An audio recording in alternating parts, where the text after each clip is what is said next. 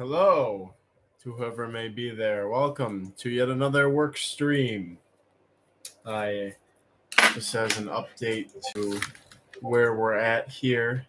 One of my main TJ asked for a lot of strain information. He is apparently sick and dying right now.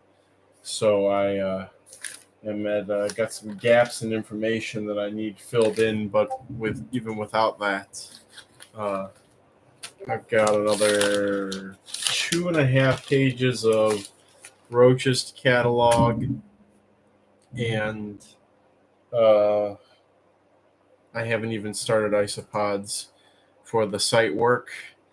Hello, everybody who is here.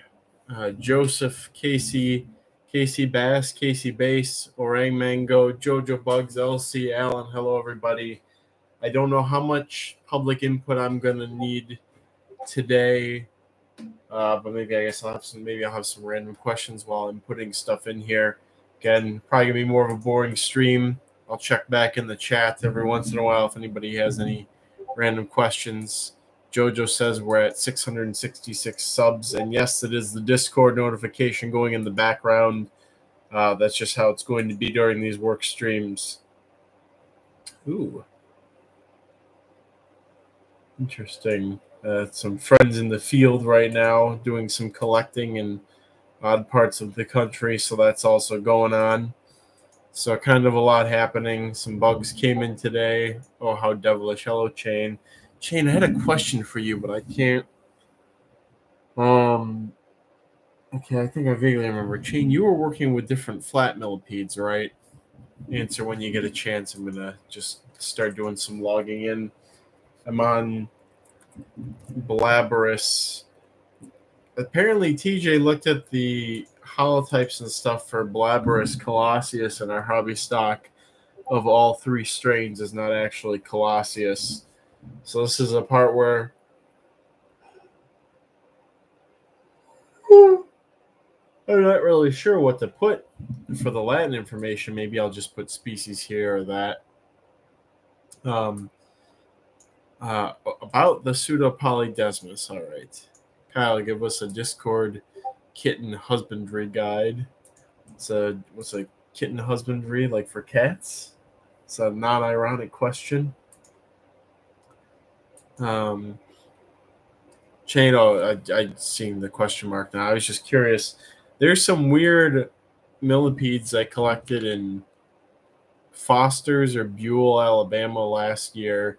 Alan was pretty convinced they were Oxidus, but we only found them in like really well rotted like wet wood, and they smelled a little different to me, and I've been like rearing them, and it's like 9 months later now, and they're not even half grown, so they're not behaving like Oxidus would. So I was curious if you knew of anything from like the southeastern United States that might be similar to Oxidus, but not Oxidus gracilis.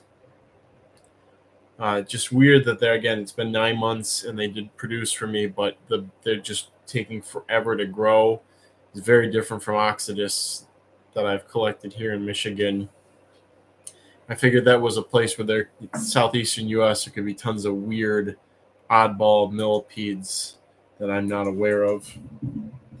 So maybe Blabberous Colosseus. Oh, CF Colosseus to indicate that we're not sure. Again, this is where it would be nice to have TJ's input that they're not actually Colosseus, but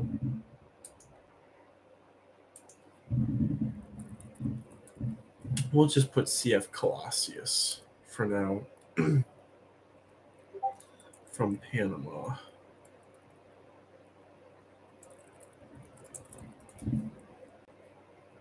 Panama basically has the same stats as the ones from Peru too. Blabberous taxonomy is such a nightmare. No matter what's happened the last decade, it's still a nightmare. Hello, Satchel Watsaki.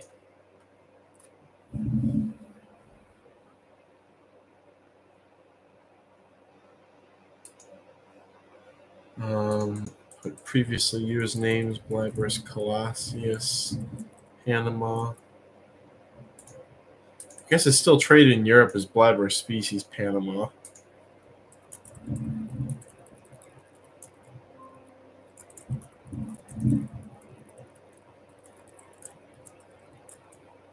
It's a weird situation. This also happened with Eurycotis lixa. I was looking up the holotype and stuff, and our stock isn't a the holotype's much smaller, even though it's a deformed old specimen. The holotype of lixa is smaller. It's a different color, which could be from the fact that it's almost 100 years old, but it's very purple.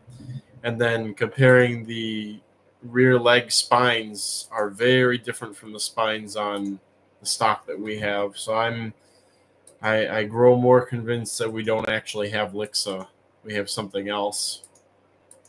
So again, from the holotype, comparing to the holotype, and then some information too from the old publications. So yeah, that's fun. Keeps happening with stuff. All right, Blabrus colossius. 65 millimeter male, 75 millimeter female.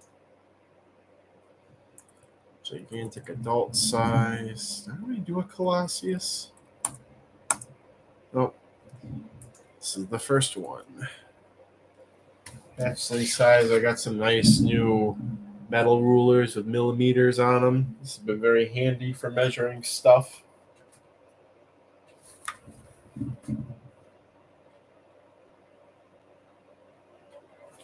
8-9 millimeter hatchlings.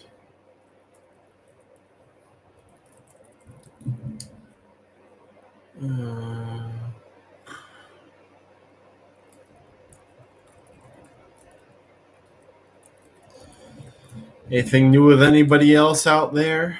Anything going on? Tyler Headland, good to see you. It's been a while. Comments on the section of the paper about the KOS one said both them and the holotype are black. It did say the holotype was black? Maybe I missed that part. The size disparity and the leg spines are still interesting. And again, we don't have records of lixa from other keys, just from Key West. And also very interesting that the holotype for lixa was not wild collected. They were off of a boat from Jamaica to the U.S., like a banana shipment. They described them from that. Forgot to change my name here to Farouche. Lixa, my be-alls, says Alan.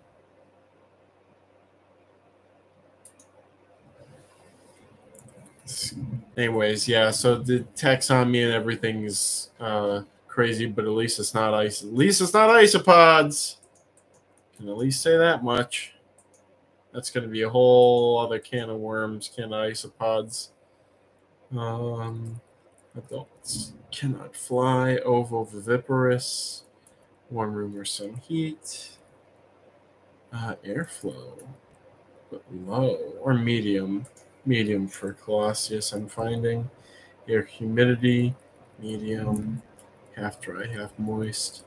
I think this is going to be very informative for a lot of people when it's done. All of the information here. Not day active, burrows into substrate, not picky, notable adult color, colossius Panama, Blabrus species Panama. Another tan. A lot of tan blaberids, I've come to find out. It's a pretty common color among them. Same with nymphs being brown.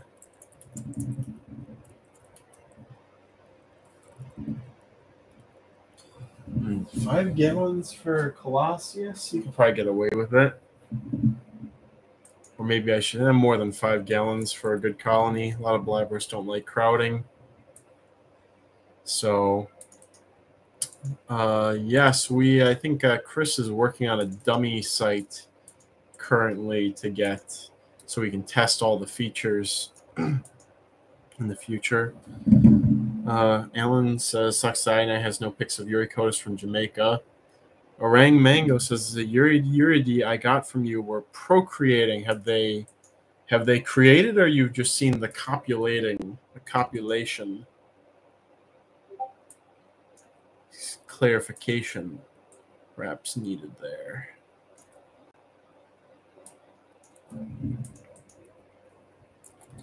Recommend for handling, yes. Ease of culturing, intermediate. Not a favorite. No household infestation. South America.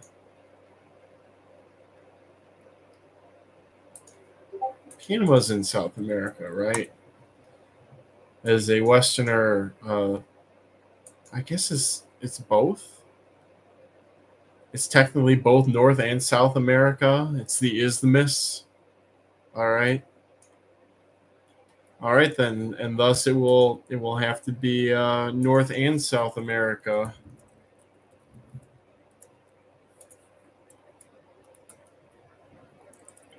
None available. Acquired from. Where did these come from? From whom did I acquire Blaberus colossius Panama? Blaberus species Panama from. Was it Thai? Or Allen? I don't really remember where these came from. I remember it was when I was moved in with my ex, so it would have been, I would have had them in 2016 at the latest, so probably from Double D's. Sounds about right. DoubleD's.org.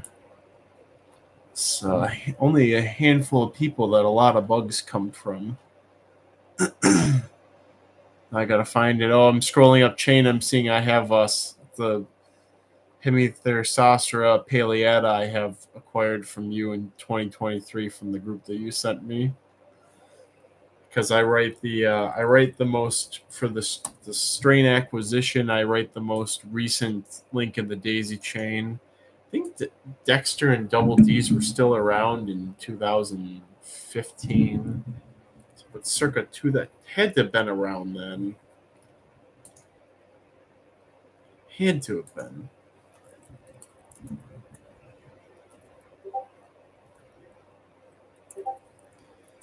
It's fun things tracing all this stuff. And by fun, I mean it's when you have direct leads, it's nice, but when you can't figure stuff out, it's frustrating. All right, only copulation, says Array Mango. Well, that's the first step. Should be babies very soon after. Were they the Auburn ones, or were they from Bryceville, or was this the Dick Hagler Road population? Chain says, I've been seeing pics identified as O. gracilis that had some odd features and markings, some having noticeably larger phalanges than I've ever seen before. Some may be morphological changes due to isolation. Some could be closely related but separate species. I'll message after the stream. Jorg. I know where Panama came from. Yes, that may be one of the ultimate sources, but I'm listing my immediate sources for stuff and then trying to trace that strain back as far as possible. So ultimately they would have originated with Jorg, or the problem with Double D's is I don't know if they came from the person that Jorg would have gotten them from originally. So LC, I sent some pictures of my skunk roaches. I'll actually take a quick look at that. I haven't been checking the roach crossing email, but I have been checking the other email.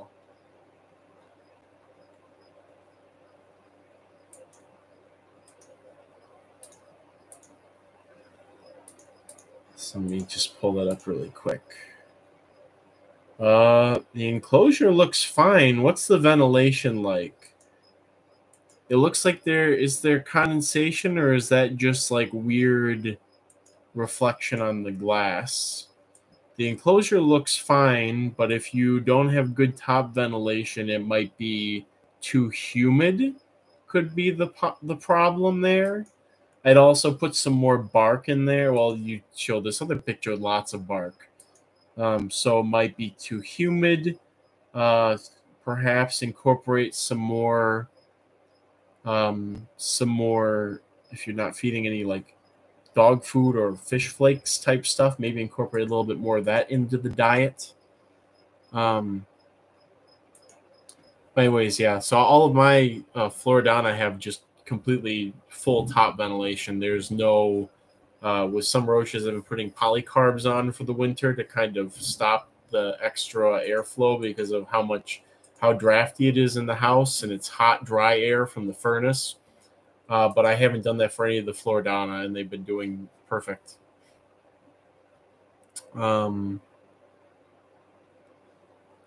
Let's see. So what was the story behind Double D's Colossus? They came from southern Mexico. No, that was Cranifer, and I would actually really like that line if somebody could find it. Because supposedly it did come straight from the jungles of Mexico, and if I can contact Dexter somehow, I could actually get an exact locality, but it would have to be the old Cranifer line that he was selling.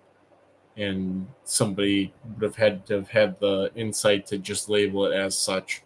Ray Mango says Auburn. Okay, so that was one that was captive. This will be a captive breeding for those yurts for use. Be an F2 captive bred generation then.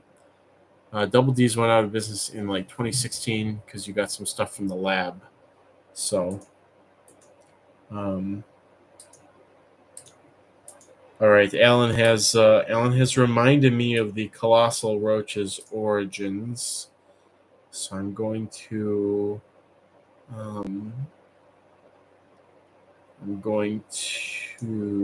mark that in my sheet here.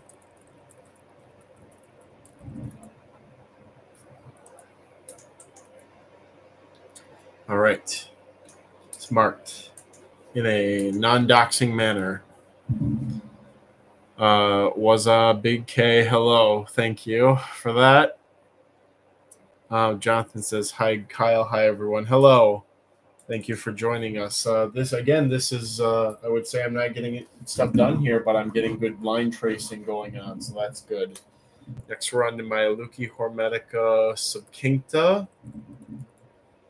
No locality. Is anybody keeping the straight localities of Leuci Hormetica varicosa? I actually kind of want to get those now. I had heard some of them were stateside. I would like to get some of those. There's like Venezuela and Colombia. We're also going to start labeling the old like U.S. hobby stock lines of things.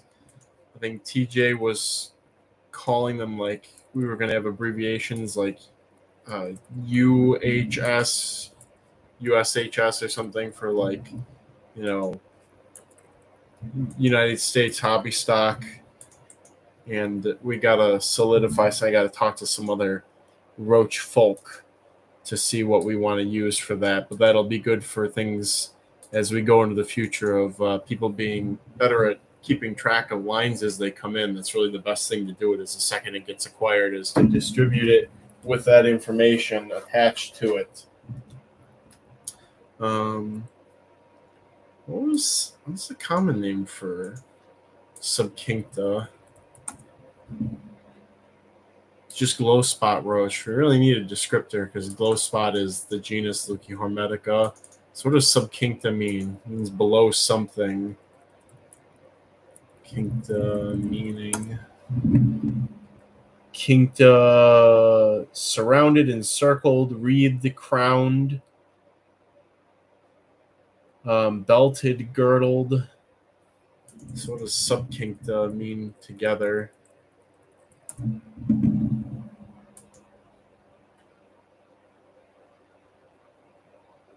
The meaning of subcincta is not known.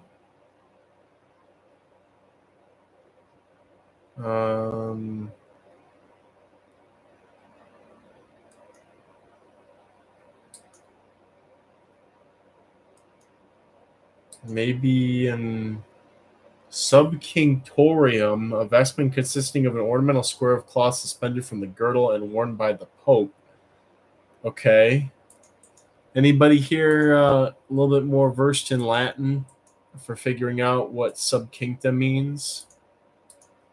Be very handy, I think.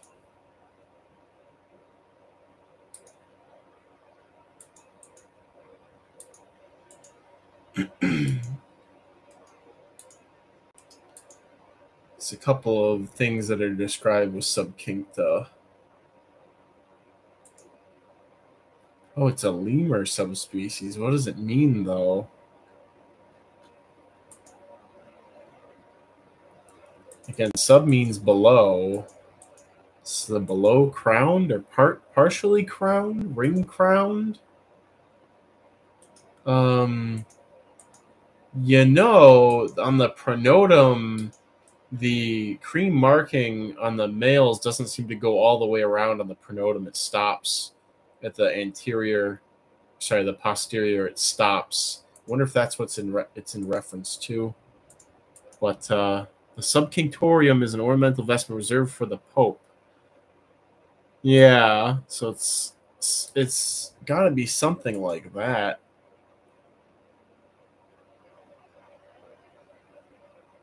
It's very interesting. The subcinctorium. But what is it? How does it? How does it? How does it? What does it mean in Latin? Subcingere. Past participle subcingere, to tuck up or gird about.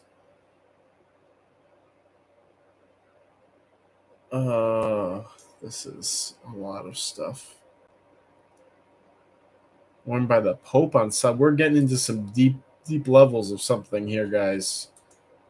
But this is good for picking. We need a descriptor for this common name. Glow spot roaches is genus Leuchihormetica. Now we got to figure out subcincta, the girdled roach. But again, it's subcincta. There's an additional piece of information there in the sub. If it was just Leuchihormetica cincta, we could just call it a day. But there's the papal roach, the valid papacy roach. Let me look up some images of subcincta. See, here's Dan's old pictures. Here's some pictures of hybrids. Oh, never mind, not hybrids. Sorry, martial arachnids. I saw your picture and I didn't see that there was a clear indication there was subcincta and varicosa next to each other. But it really is looking, in all these images I'm seeing of subcincta, that cream border around the pronotum does not extend to the posterior of it, even on the females. Huh. Dan's Limberlost Exotics doesn't seem to be up right now. I was looking at Dan's pictures. But so it's like I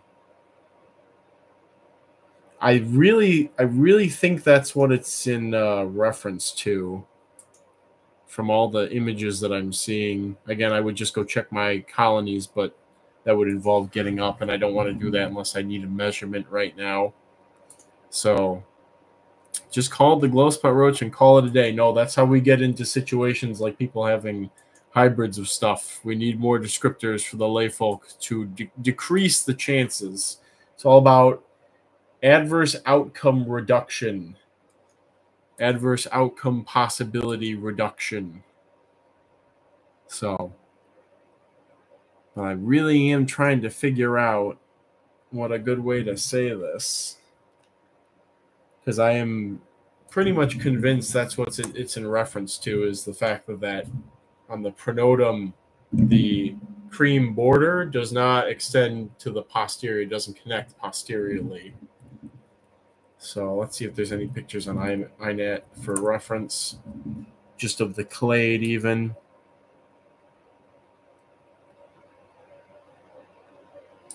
This is showing some pretty individuals of Subcincta in the wild with red pronotum markings. That's pretty cool. Don't really see that too thoroughly in the captive stock. It could be a diet thing too. But from all these wild pictures of Subcincta, it's looking pretty consistent that that posterior margin does not connect.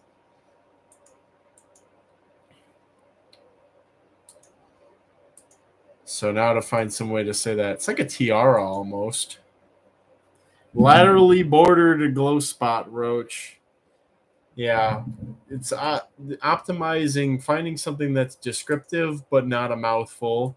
Although I don't really mind making really mouthful common names, because then it forces people to use headlight roach. Yeah, they also use a bunch of other weird common names for things. The point of the common name is that people use it commonly when talking to each other, and some of them it's like scarfed roach. It's not quite a scarf. It's more like a tiara. What does that look like? I'll find in the headlight roach, there's multiple members of that genus. Do they? Okay, glow spot roaches. They call the genus glow spot roaches, but they call Subcincta the headlight roach. But they all have headlights. Autofluorescence.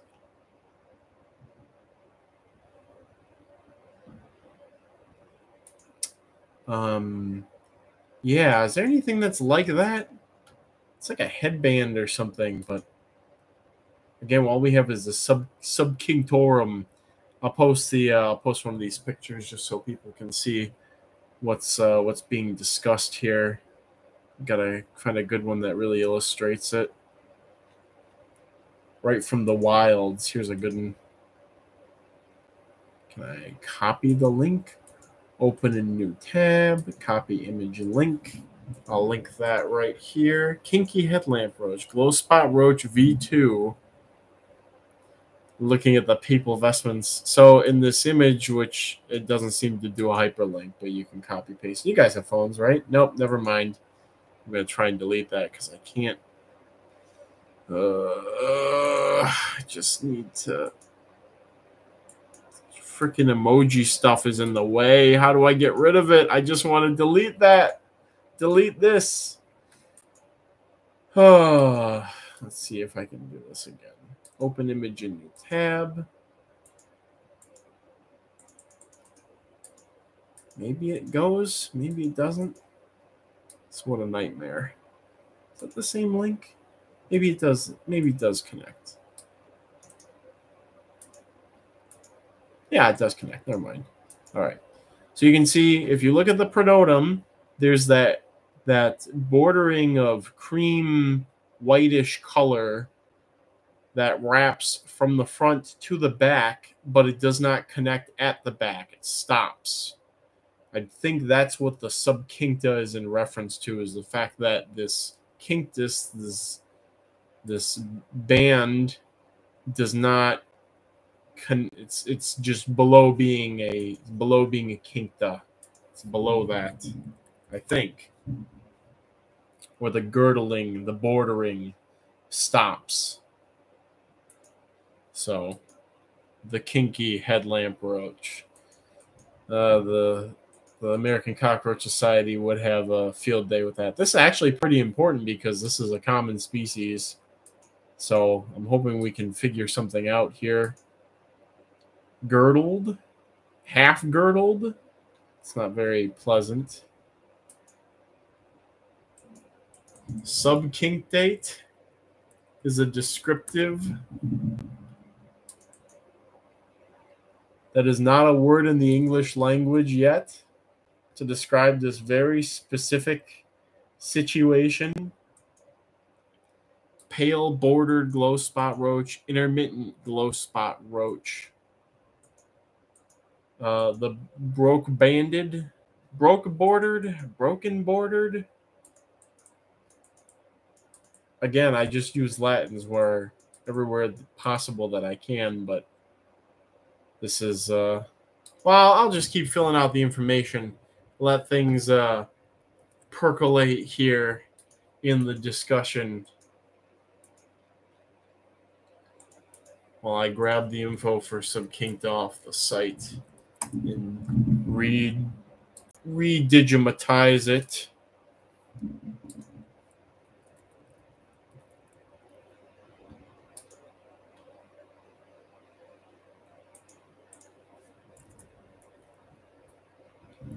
How big are those newborns? They're like that. It's like 6 millimeters.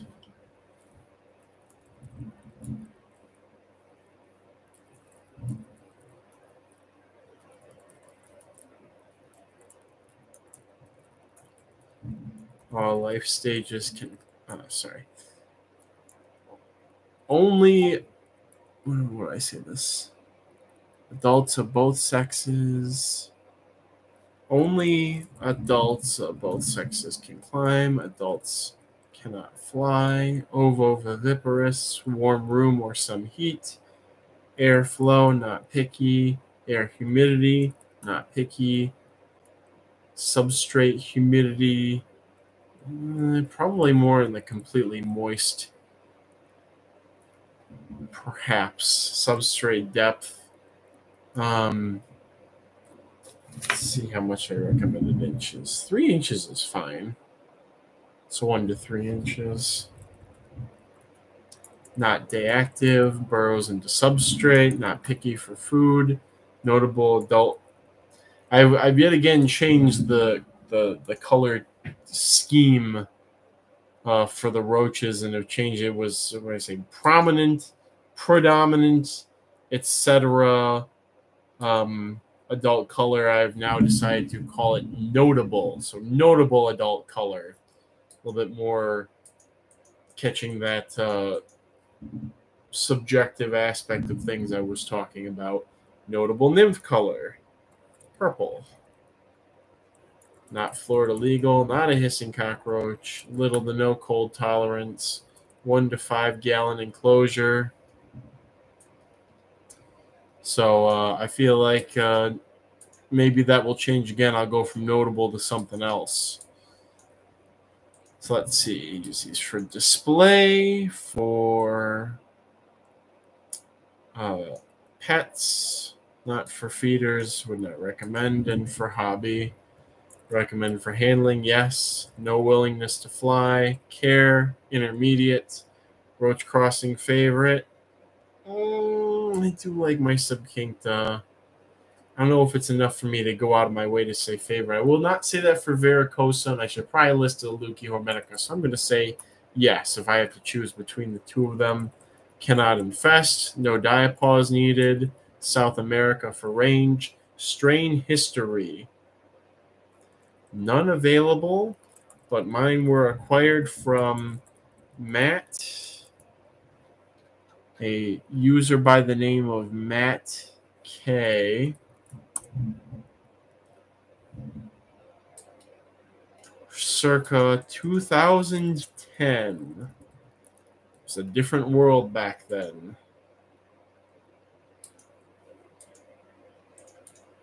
Very different world.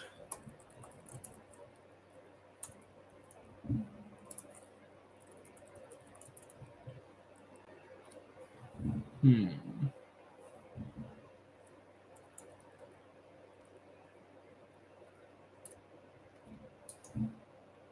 I don't really recommend getting them in pairs anymore either. People don't really seem to have the best of luck with just pairs of glow spots of any species. Although I did start my colony of Varicosa from one female, so there's that. Intermittent, belted, banded, sashed, says Casey for the subkinkta names. Crowned, wreathed. Wreathed might be a good one. Laurel wreath. Let's see what sort of that. You know, it is. Wreathed is pretty descriptive. Wreath is a very specific shape, although you know sometimes they complete it. But it is. They are wreathed. Part wreathed. And it's just stops at the back. It's more like a tiara, but wreath is pretty good. Let's see if there's any synonyms that may be useful. Wreathed, fringed, emblazoned, garlanded, sequined, embossed, bejeweled.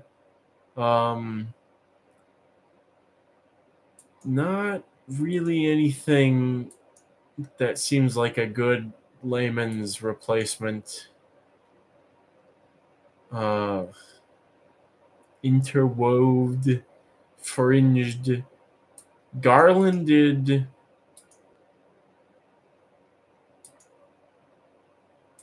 What was like? Garlands? No, not really. Wreathed is pretty. Princess Diana Roach.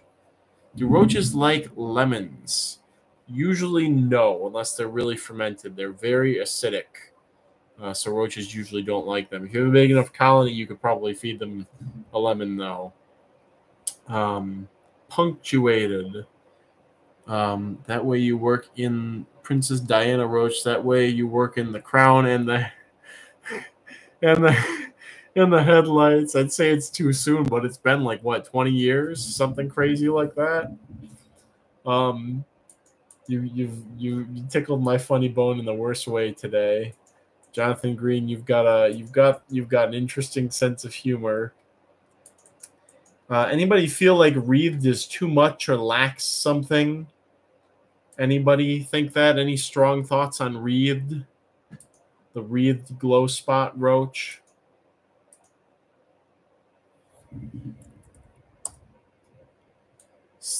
Thoughts, questions, comments, concerns? Let's see. Varicosa, I'll probably have to denote that it's the U.S. hobby stock because it did not come with locality. And for some reason, I turned up the locality stock from Double D's back in the day. I think it was probably too expensive at the time for little old me. At the time, U.S. hobby, common names. Warty glow spot. Again, varicosa meaning veiny or warty. So we already have a glow spot roach that has a descriptive adjective. Any more thoughts? Any other ideas on subcinctas? Wreathed, crowned. It's not really a crown though because it doesn't go all the way around. So wreathed reminds you like the laurel wreathed.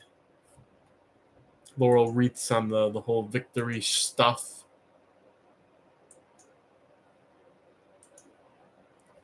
Little Kyle couldn't handle the Double D. No, I could not handle their very large and ever-expanding inventory at the time. And I still wish that I had found a way to get Derapeltis erythrocephala because for some reason that species is the most commonly observed one in the genus on iNaturalist with like 100, maybe over 100, 167 or something observations versus all the other Derapeltis only have like 10 to 30 each. It's been in culture overseas in one way or another since like 2005. I think it's even in the All Pet Roaches book. It's mentioned the old one, Erythrocephala. And Derapeltis, they're pretty fecund when your conditions are good. You can crash a culture easily, but when you're breeding them, you have a whole bunch of them.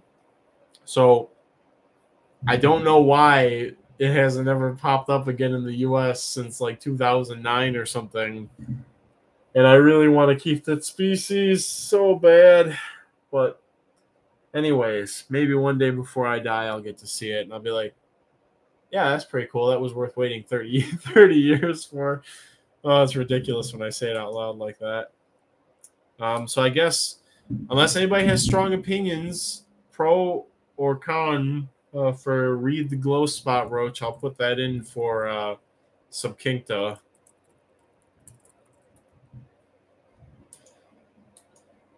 Reed or Laurel Glow Spot Roach sounds easy and accurate to me.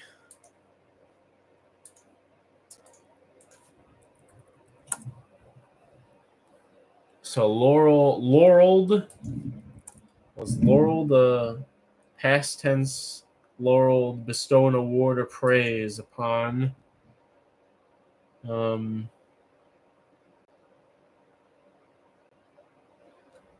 think wreathed is good.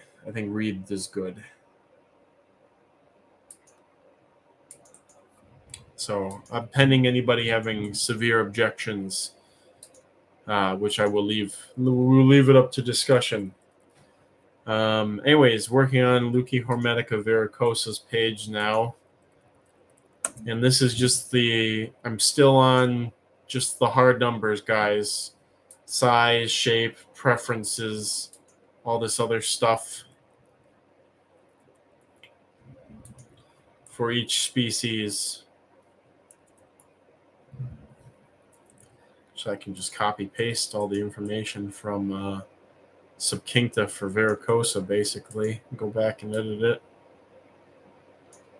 It's a nice thing with some species I can do that, but then I gotta make sure I edit everything properly so I don't mix up the information.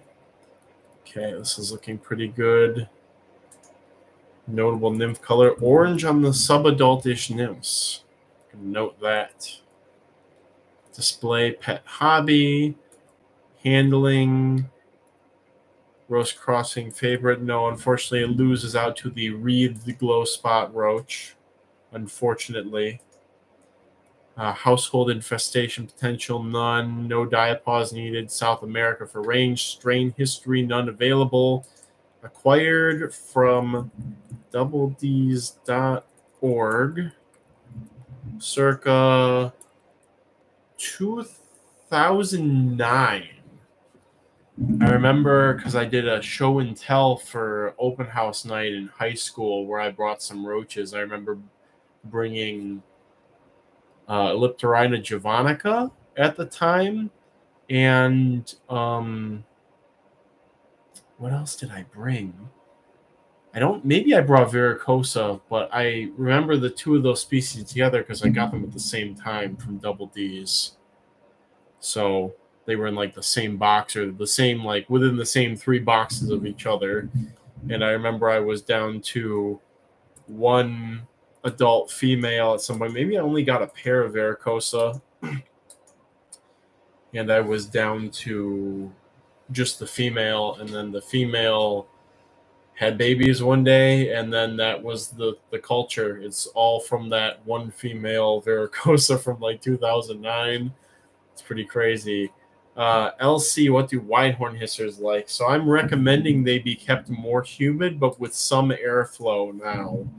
I've had poor results with just a full open top during the winter time, and but also without enough ventilation during the summertime when it's more air humid, poor results. So now I'm recommending that they sort of have a medium level of humidity in the air and sort of medium airflow too.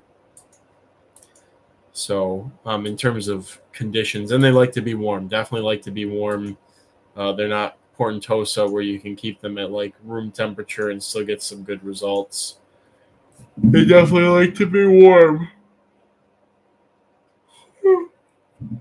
And TJ and I were talking about Oblonganoda and how you see a lot of reports for different hissers on iNaturalist, and you can kind of be like, oh yeah, that's probably Princessia, and that's Portentosa, and that's this and whatever. You just from looking at them, you can't say with absolute certainty, but you have a pretty good idea. Did I already type this one in? No, I did not. Okay.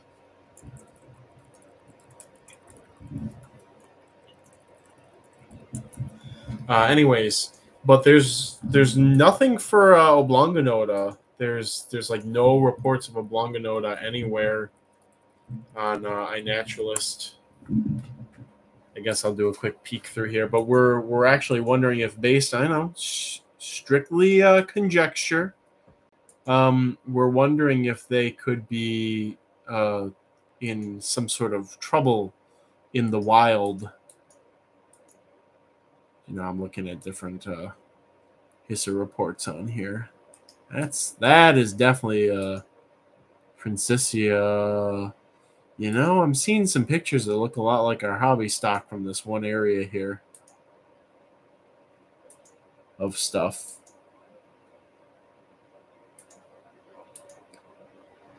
So stripy. Anyways, but yeah, it's out of all the reports on iNaturalist, we can't find any for Oblongonota.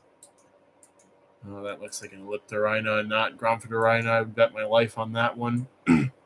So we're wondering if Oblongonota might be in some taxonomic peril, or not taxonomic. I mean, it is in Gromphodorhina is in taxonomic peril. We're wondering if the taxon could be imperiled in the wild based on the fact that there seem to be absolutely no images of the species from. Oh wait, here's one that says Oblongata. Here's one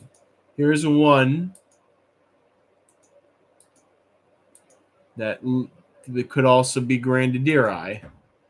Also, so it's not really a smoking gun, I guess.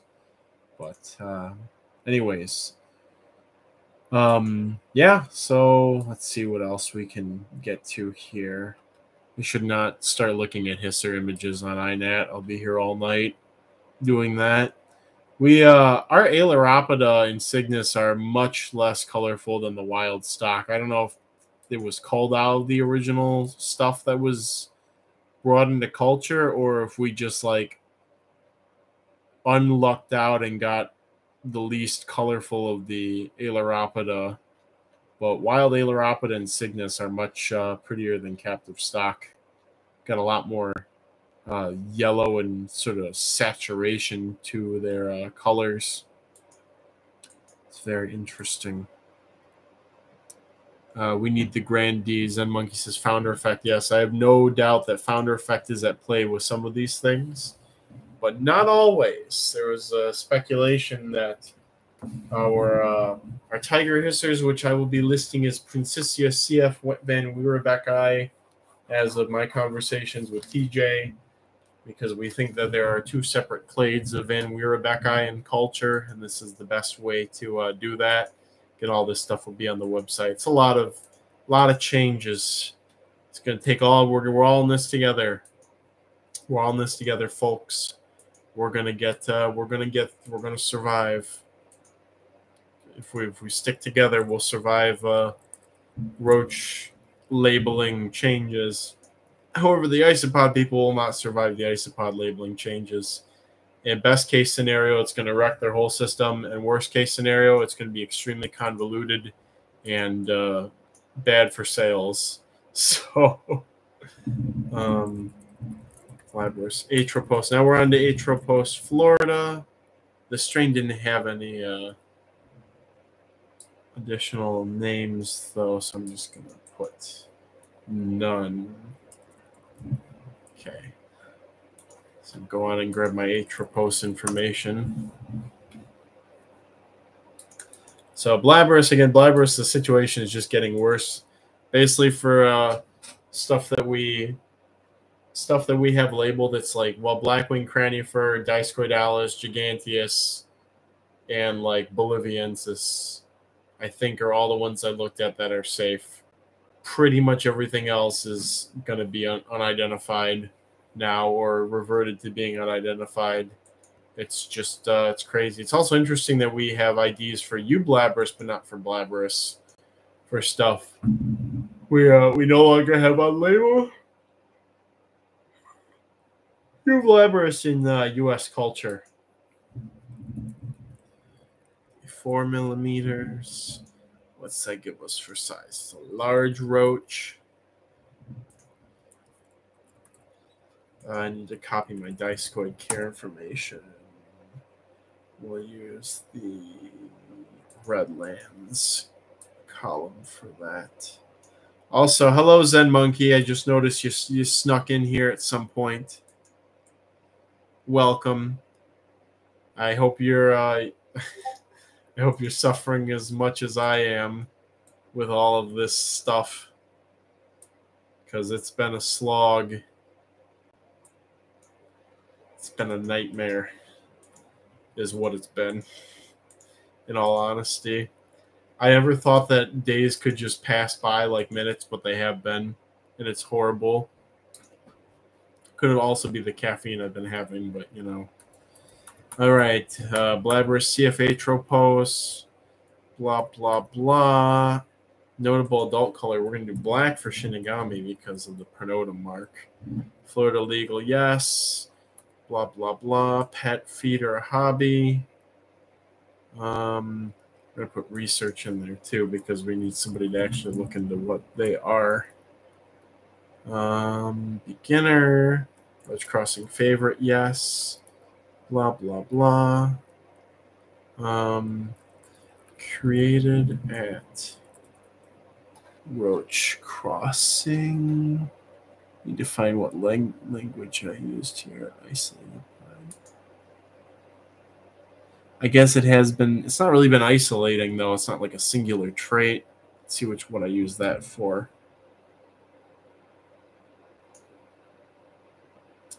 Let's see if I use this.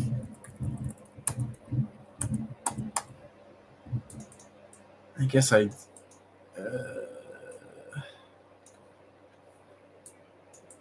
Have I used the word created before? Yes, I have. Not at, created by Roach Crossing. More sophisticated sounding.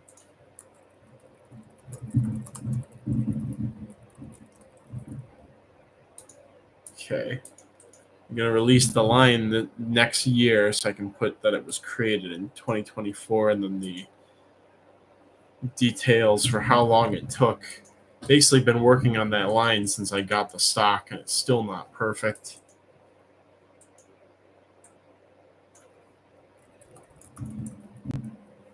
All right, there we go.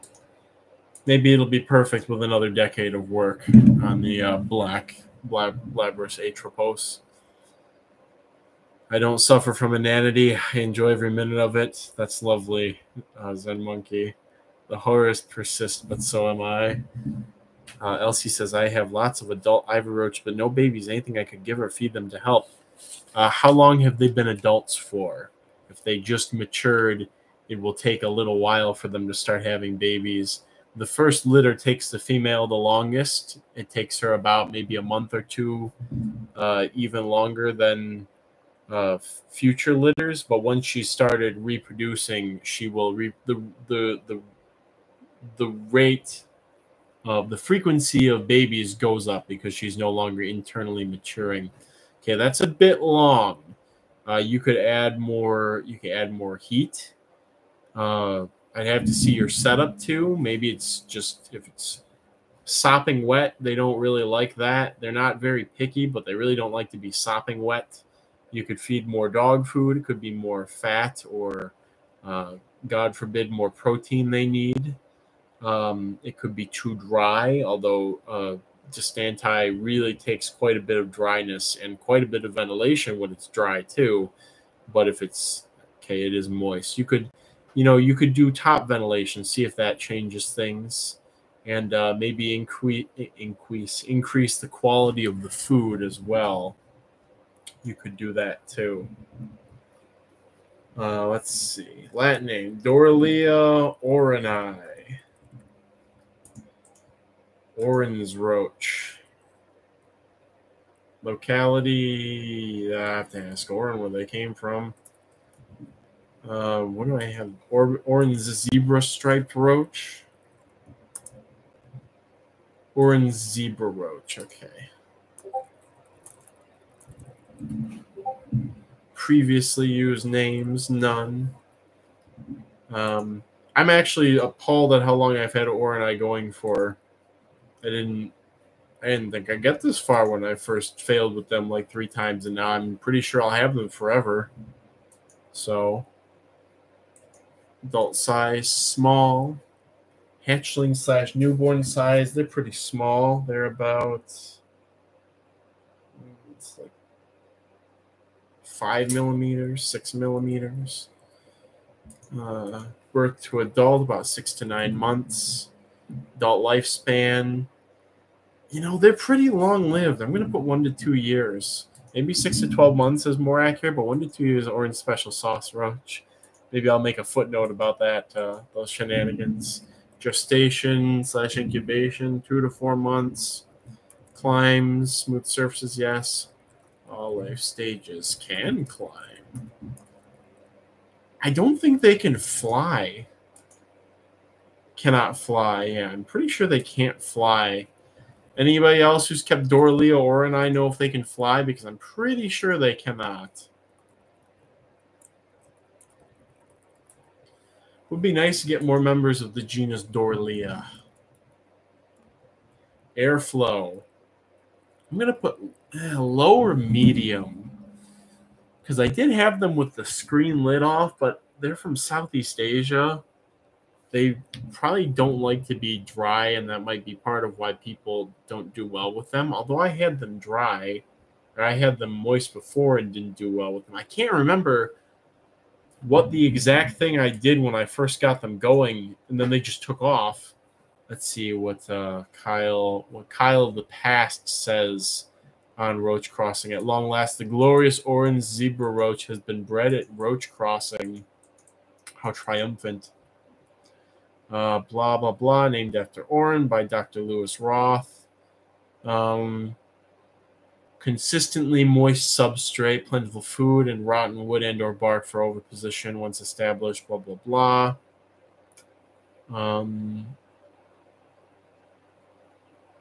So I commented the moist substrate was a factor in things. So I'm going to put for airflow, I'm going to put not picky, because I have kept them with full ventilation in the past. But for air humidity, I'm going to put high, because I would water very frequently. And then for substrate humidity, moist. Substrate depth 1 to 3 inches. Not naturally day active. Hides under, it doesn't really hide under loose cover. Climbs decor. Remember our breakthrough last week, everybody. It's already been a week since the last one. You mean the baseless accusations of your youth? They had some baseness to them, but everybody screws up sometimes. Substrate depth, Asian. Hilarious, Alan. Preferred foods, not picky. Notable adult color on Doralea Orani. What do I say when I first look at them? Probably brown. It's like a reddish brown, but more brown than like Paratenopteryx. So I'm going to say brown. And then for notable nymph color, it's creamy yellow, white. I would say I would go more towards the white end of things than to call them yellow. So I'll say white. Don't take that out of context. Little to no cold tolerance. Space required for a colony, 1 to 5 gallons, I'll say. And then for uses, I'll go ahead and recommend them for bioactives, just because if they get out, a lot of bioactives tend to be more humid. I'm thinking for like dart frogs and rainforest stuff. So I'm actually going to recommend them for bioactives for that reason. Display. You have enough of them. There are always some of them out. They are a little bit more photophobic. Maybe I'll leave them up for display. Research, because somebody needs to finish describing them. The manuscript is apparently written and was like partially published. Black and yellow. The problem is, since it's the nymph color is it's a secondary sort category and it's not very important. I'm only having one primary color there, the notable color. Don't listen to young Kyle. He's notorious for talking people into pet insects. Some things never change. Why recommend Doralea orani as a pet? You know, since they live a while, I will. I won't recommend them for handling, though. And then, of course, for hobby. So, not recommended for handling, but I'll recommend them as a pet. Ease of culturing, I'm going to say advanced. How many people, anybody in the chat have a colony of Doralea orani? It's not a very common roach still. Anybody? Some old posts on arachnoboards from people. Maybe yellow for the nymphs. I'll go back and correct that. I don't know how Oren will feel about that, but let's see. Brown and yellow. Somebody from 2011 on arachnoboards asking about anybody with experience. Recommend, of course, tarantula people asking if they can feed. Tarantula people and chameleon people just love finding the most unoptimized things to feed their organisms. Like they will use mantids as feeders for chameleons, like skipping several trophic levels and feeding mantids instead of just feed them crickets or grasshoppers. Like breeding the mantids is so much more work to feed your chameleon. Why are you like this? Roach crossing favorite, not particularly. No infestation, no cold diapause. Range of Asia.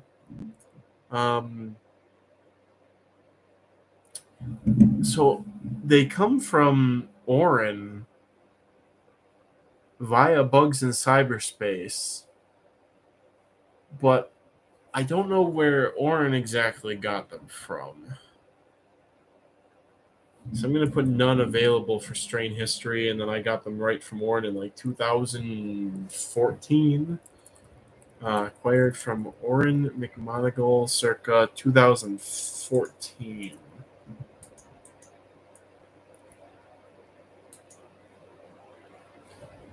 I only feed my Savannah monitor endangered songbirds. Sometimes it's like that.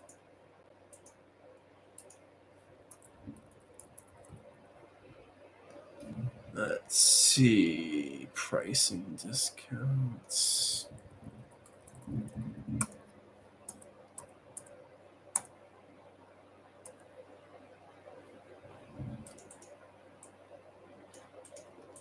Go ahead and swipe that from this other post here. Paste. And they are available. All right. Gotten that out of the way.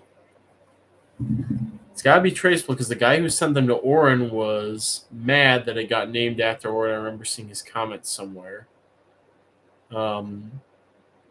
Alan, when you have time, there's no urgency, but if you could dig up that information, I would love to see it. Actually, let's see what All Pet Roaches says. The old Angel Fire page. Oh, yeah.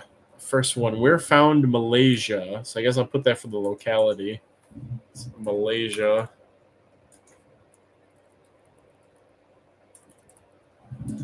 I'd be mad if I found a bug and they named it after somebody else. Doesn't that just suck, Alan? That ever happened to you, Alan? You know, you found a bug and it gets named after somebody else? Gotta love it. Oren seems to have put that it was named by Dr. Lewis M. Roth of Harvard University in 2002. So been around since 2002. But the exactness is... I'll have to ask Oren in person. I'll ask Oren in person. Usually he's a bit more talkative that way. All right, Saljania raggii. Locality, none. Strain or cultivar, none. Raggii.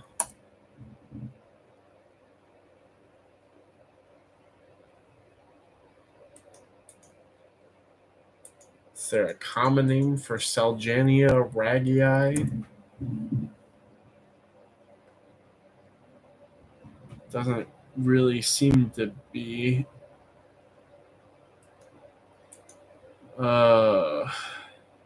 It's difficult. Let's see if TJ's raggii. I have any information with them.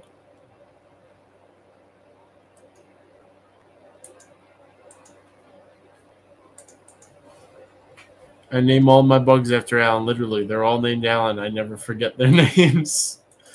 Amusing. Called the Salgania incerta is the doubtful parental roach. Incerta meaning unsure, uncertain, obviously. Salgania incerta. There might be a locality for it somewhere. Doubtful parental roach, so this could be raggies? Who's this person Raggii. Roth, 1979. Again, must have been named by named after somebody. There's a holotype specimen. Paratype, sorry.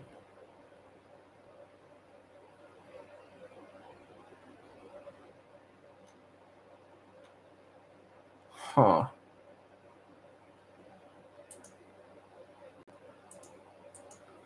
I went down a rabbit hole yesterday of identifying Pachnota species, and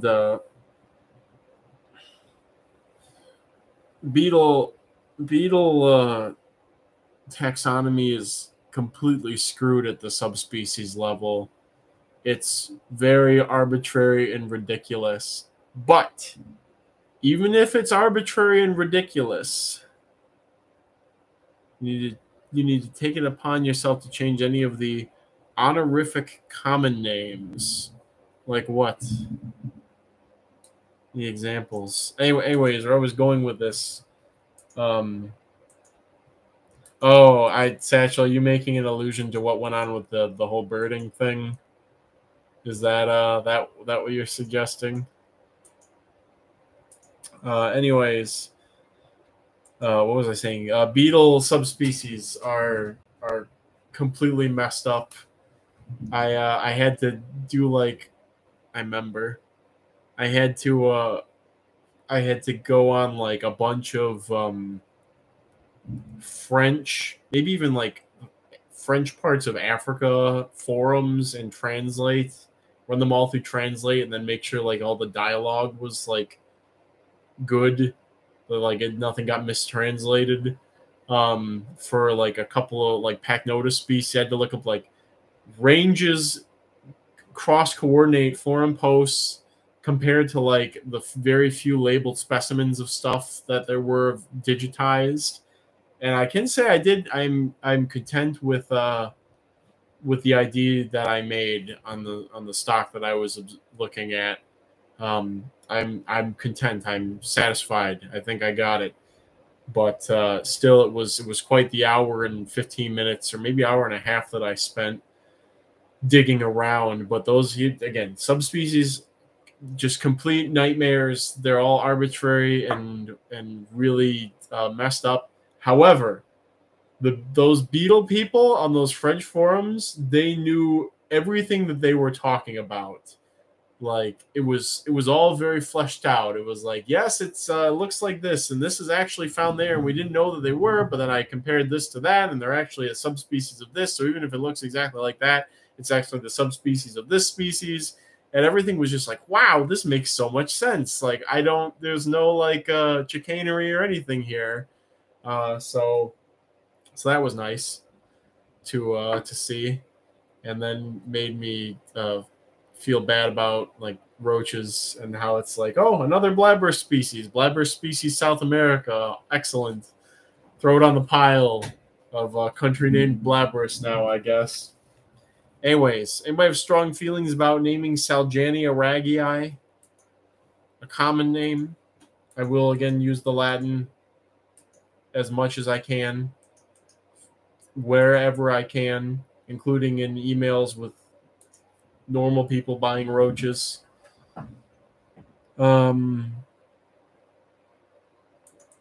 I wrote a blog post on Salgania raggii.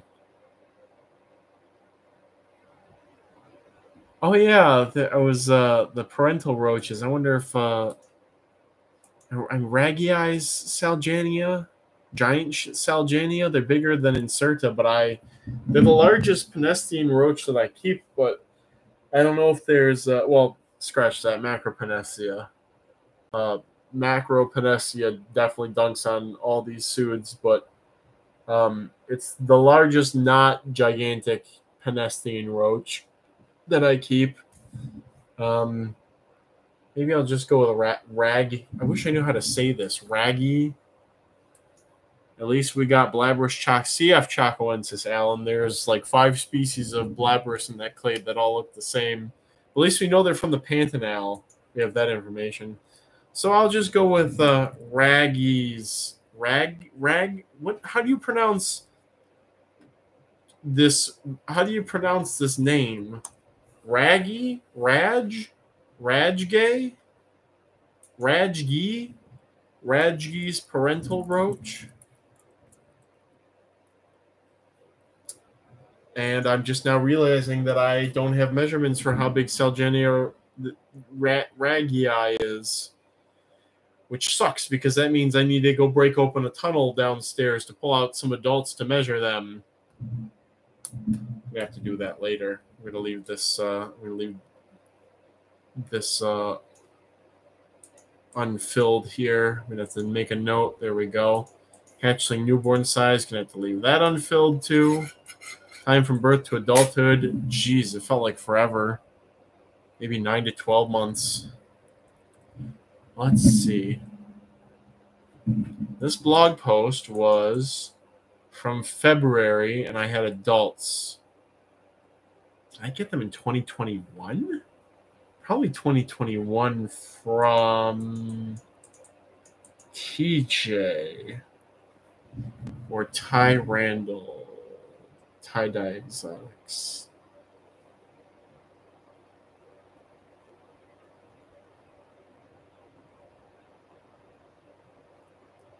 I think it was TJ that sent them to me. Adult lifespan's probably over 2 years. Gestation incubation, 2 to 4 months. Doesn't climb. All life stages cannot climb. Adults of both sexes can fly, but it's misleading because then they chew off their wings. When they land, ovoviviparous, warm room or some heat. Not picky about airflow, not picky about humidity. Completely moist substrate, 1 to 3 inches. Not day active. Forms. Makes permanent tunnels. Preferred foods, wood. Notable adult color. I think it's brown. And I don't usually see them because they're in their tunnels. It's more black. Okay, the adults are black and the nymphs are brown. Don't actually even know how many I have of this species.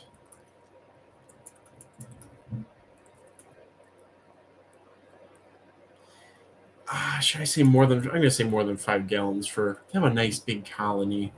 Now let's see what I recommend them for. It's like a formicarium, but funner, and you have to worry about them like destroying other formicariums, and they live a long time. Raggy. Nobody has strong opinions on raggy Salgania. What do I recommend for Salgania incerta? Item 173.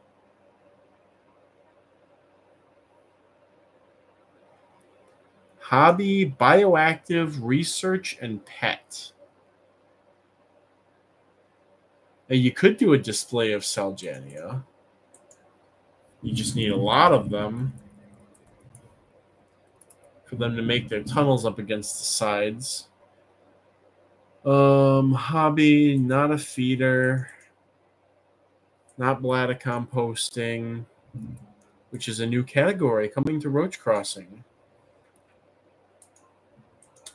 Recommended for handling. No, because you don't want to bust open their tunnels to pick them up all the time. No willingness to fly, ease of culturing. Intermediate. Roach Crossing favorite, yes, because of their little antics in the tunnel. I love that. Strain history. Originates from Martin Mervick circa 2020, I believe, for Salgania ragii.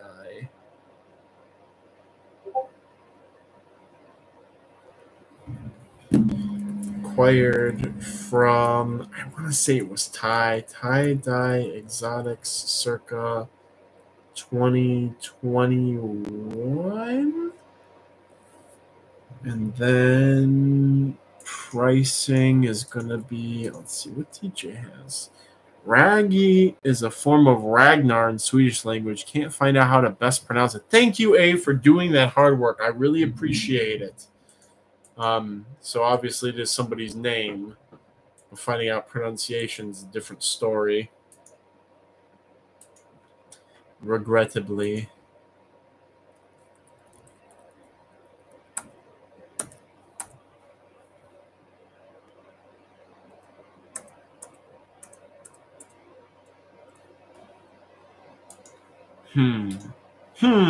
I say.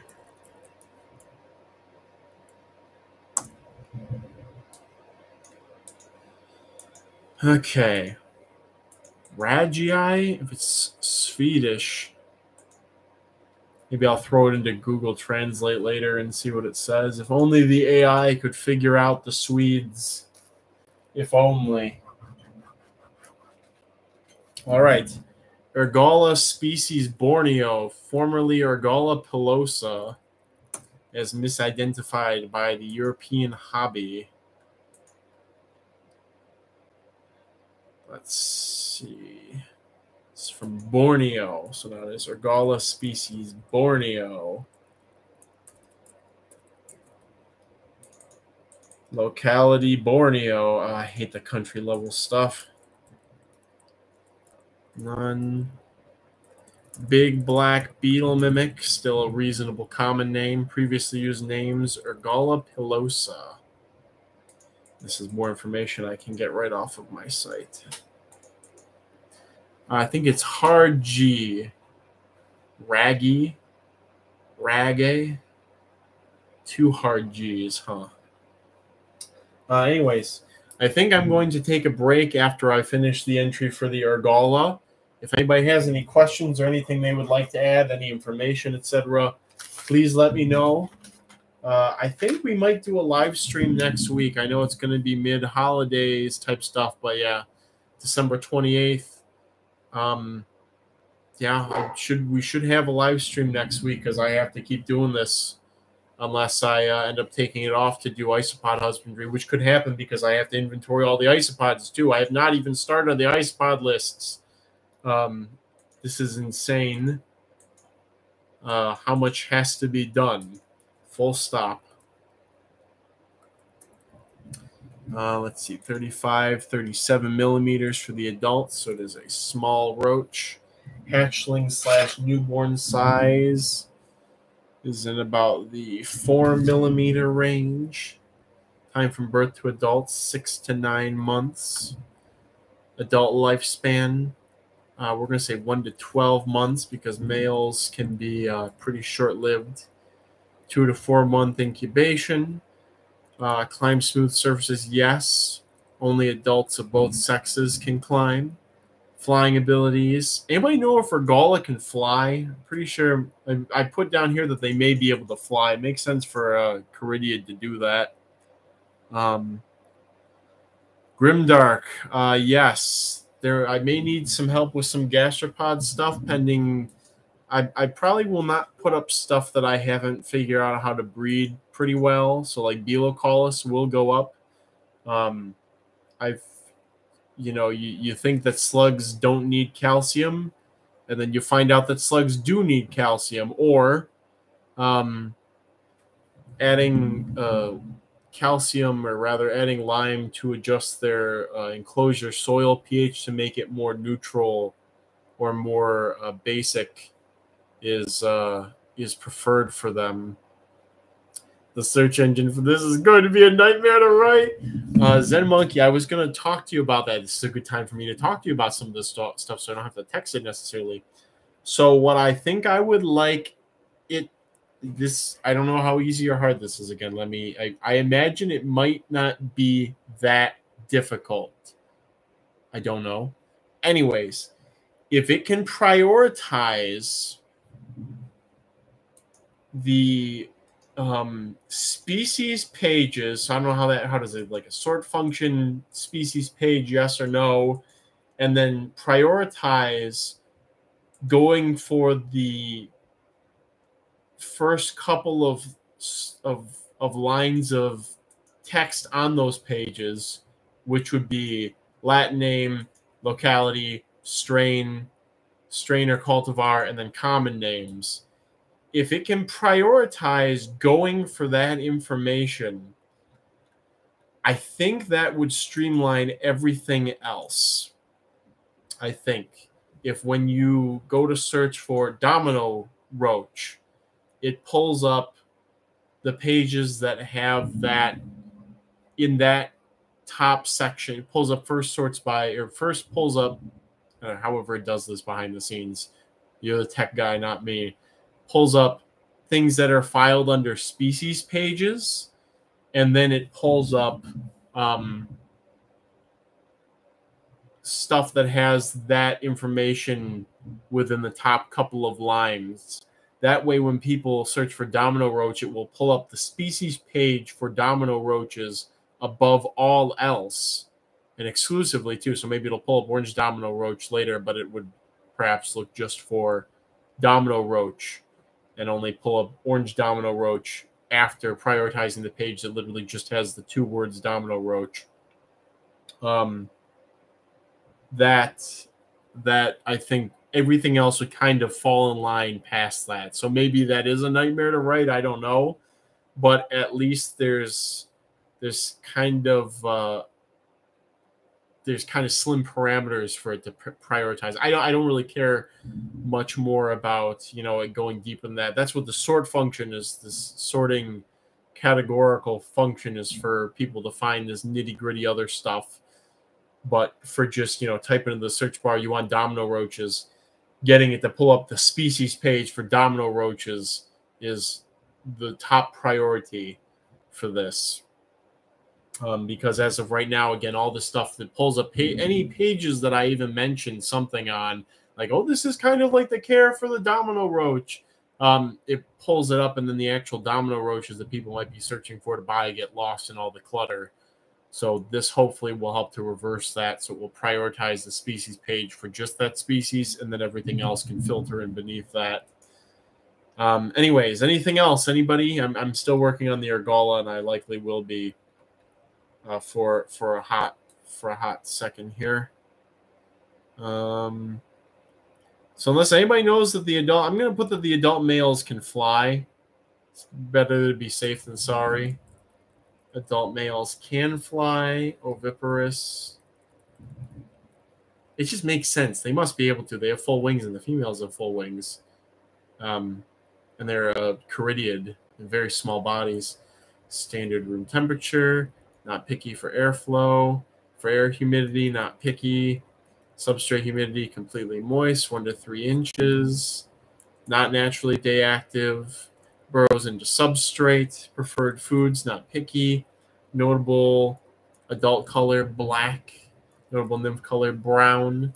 Not Florida legal. Not a hissing roach. Little to no cold tolerance.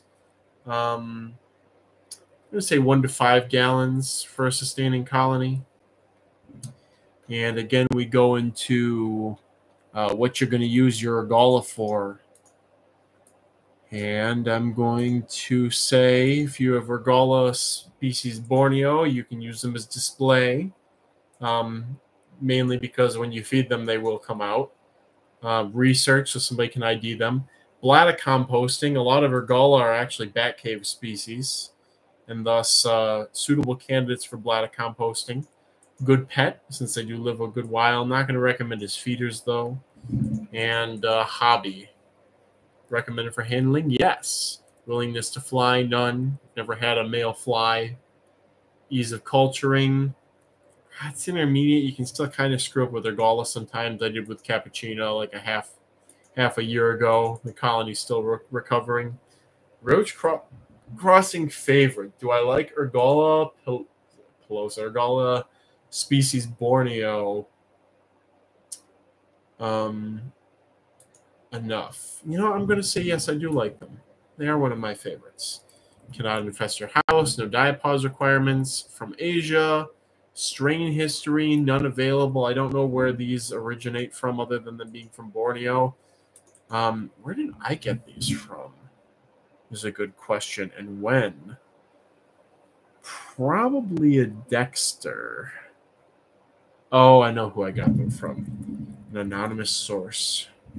Acquired from an anonymous source circa 2014. My Cappuccino come from Matt K. The mysterious entity known as Matt K.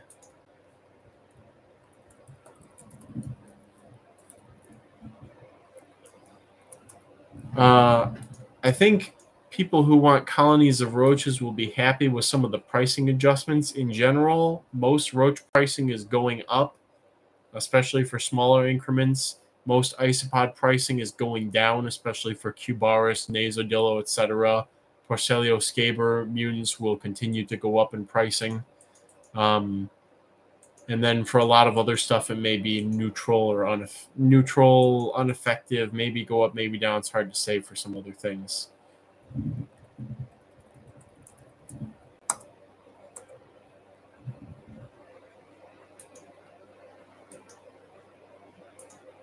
Let's see, what's 189?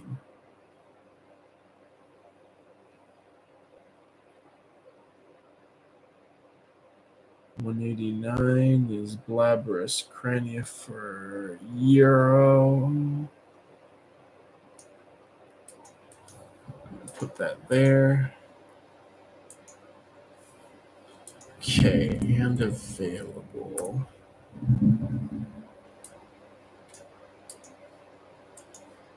Okay. How about pseudoscorpion prices? Thank you for bringing that up, Satchel. There will be some major overhauls to the way that pseudoscorpions are sold and distributed. In general, the price per pseudoscorpion will go through the roof, and the enclosures will be sold separately but available on the pseudoscorpion pages themselves. So Deinocheirus arizonensis will no longer come with a complementary culture. You'll have to buy the actual container separately. And the pricing for pseudoscorpions will be probably roughly $5 for $80 for Deinocheirus arizonensis. Jonathan Green says, no one likes earwigs. In fact, I would recommend you bring down the price because absolutely no one likes them. I will take those words into consideration, Jonathan. You hater. You hater, not hater of earwigs. The Labradora are doing very well. And I think I failed with them the first time because despite having found them in Yuma, they really don't like to be dry at all. Like, they are probably clinging to the burrows that they like distribute between and using any humid microclimate they can find around like human structures and whatnot just to survive out there. Because I'm keeping them very humid right now and they're doing very well. And yeah, so I might even actually switch my Anissolabus to this new setup. I'm just using like these old jelly containers for the earwigs, and I'm getting really good results from the Labrador. Might change in the summer. Their humidity goes up, blah blah blah. So maybe I'll do a 5.5 gallon and put a polycarb on it over the winter for the Labradora, and then take it off during the summer so that they get some better airflow. Yep, you should just send all your earwigs to me so I can dispose of them. Have I mentioned my plot to breed Labrador riparia to the was it the St. Helens giant earwig size? St. Helena giant earwig size.